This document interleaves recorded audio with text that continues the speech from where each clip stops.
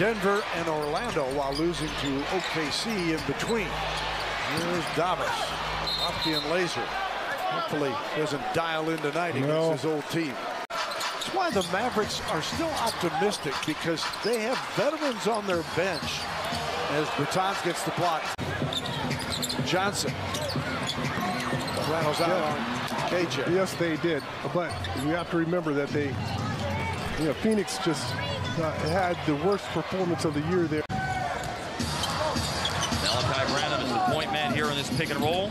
And Bertans denying and stealing a ball that was intended for Keldon Johnson. Here's Wright initiating a quick opportunity for Dallas. And Zach so excited to be healthy for the most part. If he thinks he's tired now, give it 20 years. Davis Bertans swings to Bullock again. Back to Davis for three. Wow. And he hits this one. You have two snipers on that right side. Hardy. Oh, Davis no. Bertans. Pop puts his hands to his head like, are you kidding me?